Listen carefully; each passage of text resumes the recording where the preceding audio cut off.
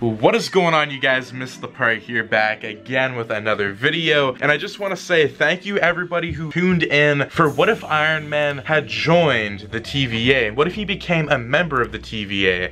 That being said, I want to give a big shout out to somebody who I saw on Twitter. I saw his work on Twitter, and he did a really amazing edit with Iron Man meeting Mobius, and that was GST Strange. So make sure you follow him on Twitter to see more edits. I can't wait to see what else he has, but if you guys want to send in some edits of the what ifs and you guys want a shout out, I will be dropping them in these videos. Also stick to the end because I gotta talk a lot about the new updates that's gonna be coming out on the channel and just a ton of stuff that I want to talk about, and also a live Q&A. But anyways, enjoy the video.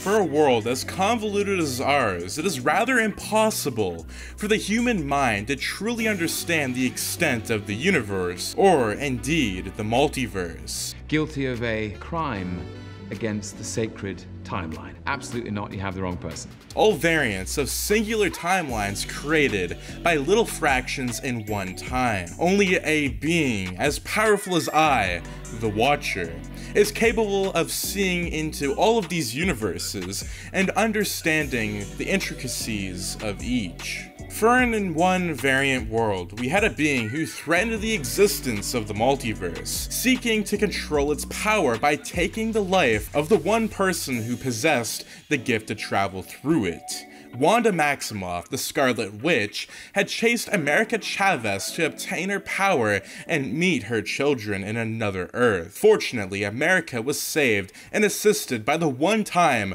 Sorcerer Supreme, and a man of which I have come to admire, Stephen Strange. Unfortunately, losses were recorded in the gruesome battle, for the Illuminati of Earth 838 was brutally slaughtered by the Scarlet Witch herself. Black Bolt could destroy you with one whisper from his mouth. But this is not the story of today, for indeed, there was another world where things happened differently. A frantic Chavez looked at Strange and coughed. She seemed to be tired and frustrated at her recent encounters. Her counterpart did not look any different from her. In fact, he seemed more in trouble than she seemed. In desperation, Chavez inquired from Strange why his friend Wanda was madly after her abilities despite knowing that absorbing them would kill her. An annoyed Strange replied that he had no idea and insisted that they paid keen attention to the mission at hand. But of course, Chavez only seemed irritated at the suggestion and wondered what they would do at that moment. As Chavez continued to press him further, Strange quickly lashed out on her, noting that she had no control over her abilities. He said that he would be able to control better than she did, for he thought he meant well by the correction. But one look from Chavez showed Strange that he had brought some memories she not wanted to recall. How could he forget soon that his counterpart from another universe had tried to steal Chavez's powers? It only seemed fit if Chavez described him as being the same with his counterpart. Strange looked at Chavez and apologized, saying that he was wrong to have made such a statement, knowing her past. Chavez shrugged off his comments. The duo turned to the road and began to walk, only for Chavez to comment that she was hungry. In response, Strange told her that they were not with any money and would have to calm down. However, Chavez responded by noting that food was free in other worlds in the multiverse. Before Strange could stop her, Chavez had already grabbed a pizza papa, forcing Strange to roll his eyes, as he knew what to do next. Wanda sat in the darkness, her dark beams of mystical energy flowing through her veins. She had the Darkhold in hand, carefully savoring its contents as she surrendered deep into her magic. Strange and Chavez had escaped her, and now she was more than determined to find them. She was going to meet her kids in any way possible. She could finally have the life she has always wanted. She could finally be a mother, and the only way she was going to do that was if she obtained Chavez's powers. and she was going to do this by any means necessary, even if it meant getting rid of Strange himself. If only Vision could see her now.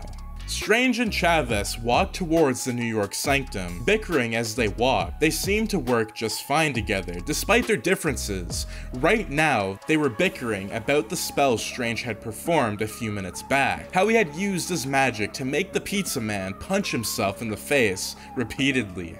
As they reached the sanctum, the man who stepped out brought shock. It was evident that he had seen this man before and had not intended to see him again, but fate brings us shocking twists, doesn't it? What happened to you? You will see. Carl, Strange had said. Surprised, the young traveler turned to look at Strange, her eyes carrying questions. In a matter of seconds, Strange informed her that he never really had a good relationship with Mordo, as the principled sorcerer feared that Strange's ambitions and affiliations with the dark arts would destroy the world and everything they held dear. But I believe that the resistance on Mordo's part came from a place of betrayal. One cannot fathom the look of shock on Strange's face when Mordo pulled him into a hug, welcoming him into the sanctum. Apparently Chavez was more shocked than she could ever admit. One would not imagine their further shock when he invited them for tea. After hours of working, Wanda smiled as she finally achieved her goals. She had successfully used her magic to mentally project herself to Earth 838. The counterpart. With a little check on her magic, Wanda smiled as she knew she was ready to make chaos. She needed to get an ally, and she was going to meet a very familiar face. Strange had not wanted to let his guard down, but how could he refuse a tea offer from Mordo? Besides, Mordo's jokes were sweet to any man or woman. Even America Chavez fell for them, laughing as they dined. Something about Chavez attracted Mordo. He asked her if she had control over her extremely powerful abilities. To that she replied that she did not, despite being able to travel through the multiverse. Such power was not easily controlled. Perhaps she had no control because she was younger. But a man who had a sweet tongue always hides a sharp knife.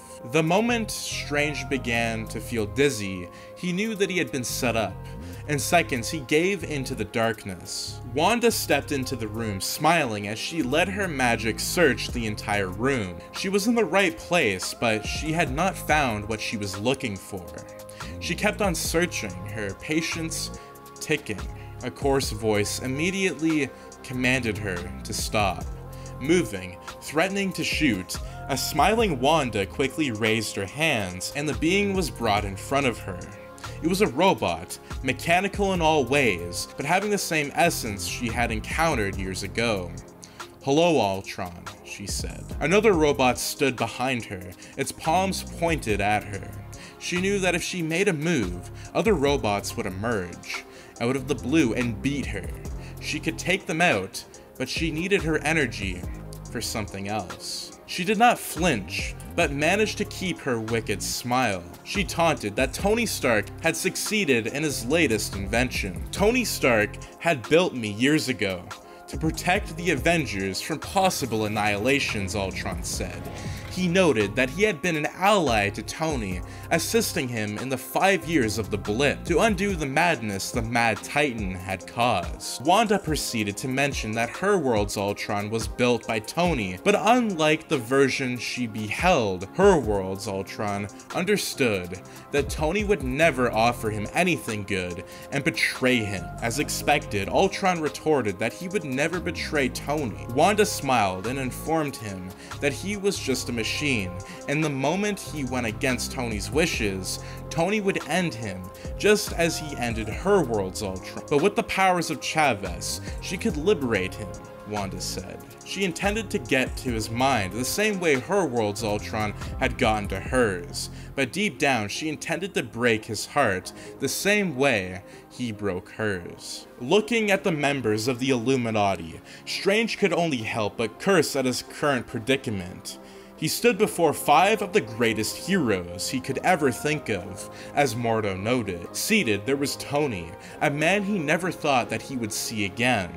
Deep down, Strange hated that he had to foretell Tony's death, for he wished he could have done something to prevent it. And what was this? He was hearing about Ultron being a success. The name sounded rather childish to him. Also seated was another man Strange had not thought he would see. It was Peter Parker, but he looked so wrinkled and gray. He had met a similar version of this Peter Parker when his world's Peter had caused him to use a memory-wiping spell which broke the boundaries of the multiverse. This Spider-Man was the Peter Parker Ned referred to as Peter 2, a man who could actually shoot organic webs from his hands. And as Mordo introduced, seated, there was the most powerful telepath in the universe, the crippled Charles Xavier. Strange only wondered if his mind was invaded at that moment. And finally, there was Reed Richards, a man who had the ability to rapidly elongate his muscles. Mordo described him as the smartest man to ever live. That was a theory Strange found rather amusing. Strange knew at that moment that he was standing trial.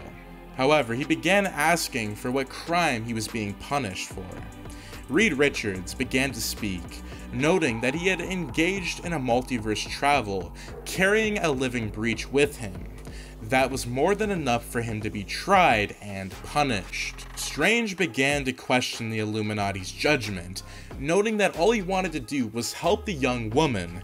However, he was cut short by Mordo, who informed him that their world's Strange said the same thing when he destroyed an entire universe. And then the story was told of how he had astral projected to find a way to defeat Thanos, creating an incursion that destroyed an entire universe. But Strange was not willing to give up. He said that projecting the ones he loved involved in taking risks and manipulating things one would never imagined he would manipulate.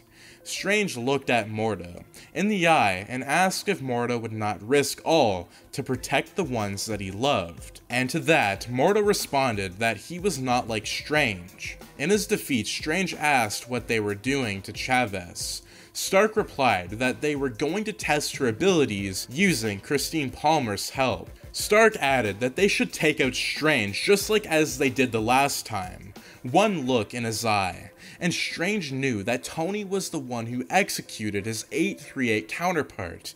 Even in another one, the connection he had with Stark was not understood. Mordo stood ready to make the final call, only for Xavier to quickly gasp in that moment. He knew there was trouble. Strange did not know when he elevated from the floor and landed on the pillar beside him. All he knew was immediate darkness. In front of the Illuminati stood a determined Wanda, her eyes glowing red in full glory as she took a menacing step forward. She was quite amused to see Spider-Man step forward as well. Her world's Spider-Man was a child, so the age of this man impressed her, but why was he so old? Reed Richards came out to the rescue. He noted that Peter Parker had snapped the Infinity Gauntlet and had successfully defeated Thanos. His extraordinary body helped him survive the ordeal, but not without consequences. With a smile, Wanda asked how did it feel? Before Peter Parker could respond, he felt a huge wave of energy flow through his spine. He could feel his veins burning and his brain splitting.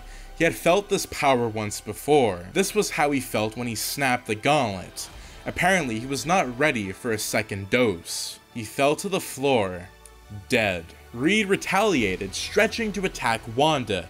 To his surprise, with a wave of her fingers, Wanda ensured he was divided into a million bits. But the moment of truth was yet to arrive, for as Tony Stark prepared to charge, a blast of energy caught him off guard. When he came to, he saw that his creation, standing before him, its wrists fully charged. Mordo watched the confrontation from a distance and quickly hid in the ongoing chaos. He watched carefully as Wanda approached Xavier, and in seconds, Xavier was dead. It did not take long for the Sorcerer Supreme to realize that Wanda countered Xavier's attacks. He had to do something immediately. At the moment, he remembered the words of Strange. It was time for him to do something. He pulled out the Time Stone, which he had carefully kept hidden. Then he closed his eyes, and Mordo had used the Time Stone. Tony Stark could not hide his pain as Ultron had him surrounded by multiple robots.